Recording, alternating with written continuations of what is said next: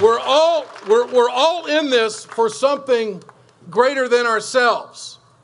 And we're all in this because we want to leave our kids and our grandkids something better than what we had. And right now, what's at the front door is opportunity. And are we going to leave our kids and our grandkids the same opportunities that we had? The same freedoms, the same voice?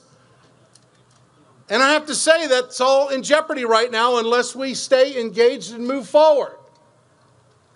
Having lived it, having gotten the bills in the mail from Sloan Kettering in New York, $22,000 for this treatment, $11,000 for this treatment, $7,000 to see this doctor because my wife got cancer.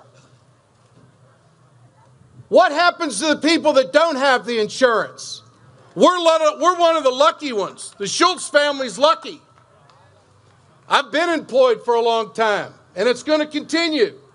But what happens to those Americans out there that don't have that resource? You need to know and examine in your heart and understand exactly what is going on in Washington. There is a political party in this country that has voted to take insurance away from Americans who are sick. If you think that is America's moral compass, then you're not an American. And I'll stand here and tell you that.